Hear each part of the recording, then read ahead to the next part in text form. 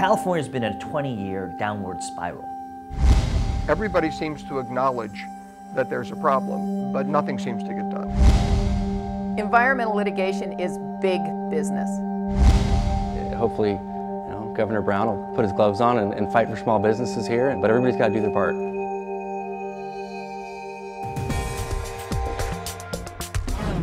High unemployment, strict regulations, and fierce competition from other states. Welcome to California 2012. Tonight in this Fox 11 News special, Saving the California Dream, we'll discuss where we've gone wrong, what we can improve, and how some innovators are bucking the outsourcing trend and bringing jobs back to our state.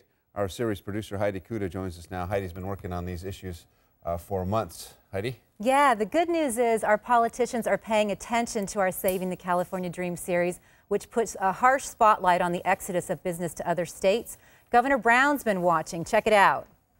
Yes, some people are moving to Texas, and they've been doing that for a long time. Texas specializes in minimum wage jobs.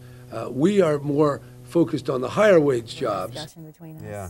Well, Yeah. it's interesting. He made that point. Right. And he focuses on that, what he calls a high. But look, it doesn't cost as much to live in Texas. So Yeah. when you have to do comparative analysis where Right. you need the cost of living as opposed to Oh, wages absolutely. as well. And we need it. And it's funny because that's a direct hit on us because they've been watching this series, and I think that's a wonderful thing. Absolutely. Yep. But they're growing their companies in Texas, companies that start here Right. and go there for the benefits. Right. And Governor Rick Perry has basically opened the checkbook there and given them a chance. He has, and I'll tell you what, he returns my phone calls pretty fast, just like he does the businessmen there. So Carl's Jr. CEO Andy Puzder and LegalZoom CEO John Suh, who began this series with me, give us the lowdown on why they're growing their California-based companies in Texas.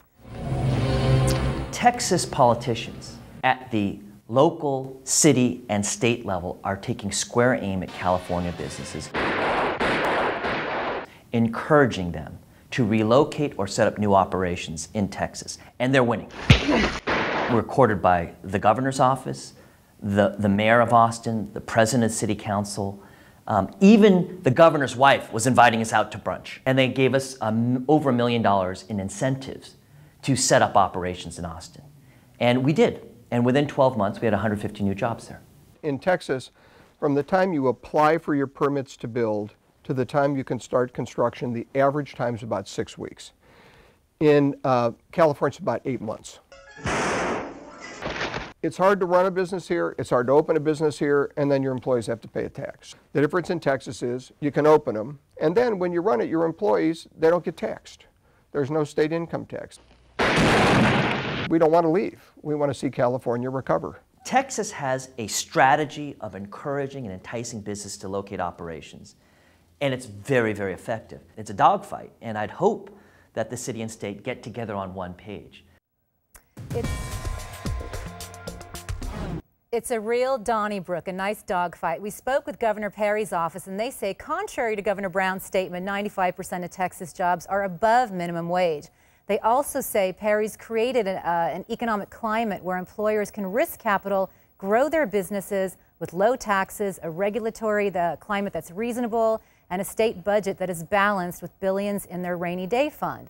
The message is clear: Texas is wide open for business, and that's basically it.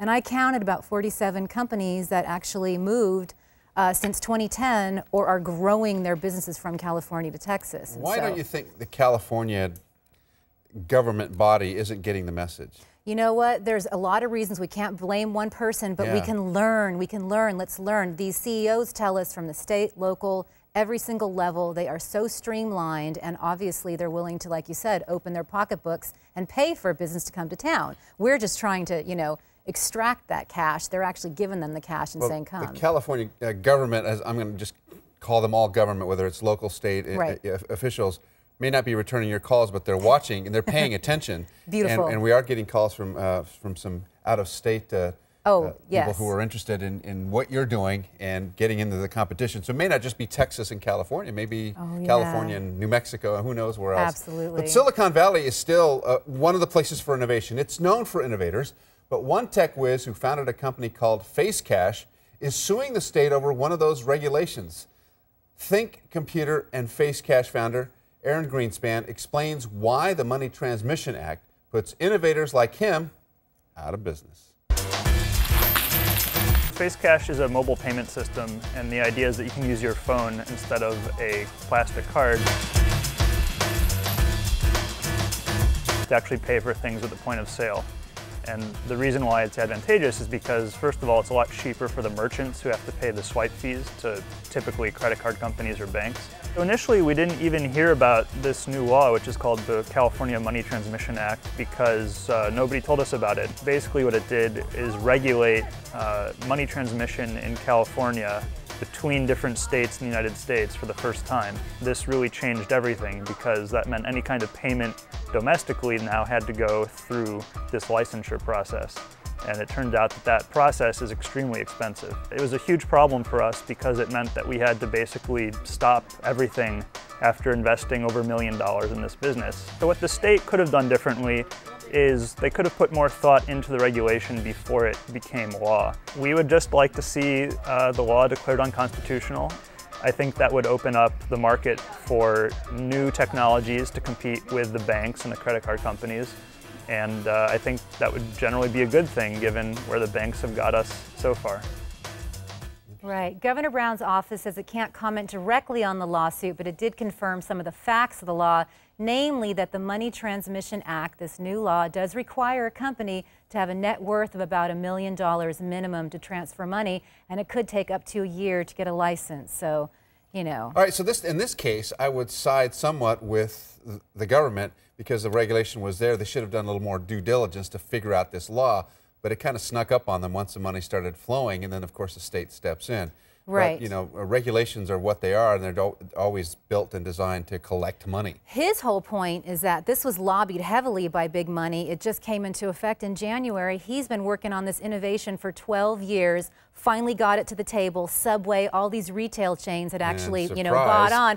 Surprise, all of a sudden, you got to show you have this net worth, and that's a kid to watch. He's not going to take it lying down. So. No, and innovation, of course, is the key to California's Silicon recovery. Valley, come on. That's where it all comes from. That's right. Well, where are we going to go next? To the land of environmental lawsuits where farmers tell us they're the endangered species, but no, there's no shortage of lawyers. Really? Environmental litigation is big business. This is not a matter of protecting cute and fuzzy creatures.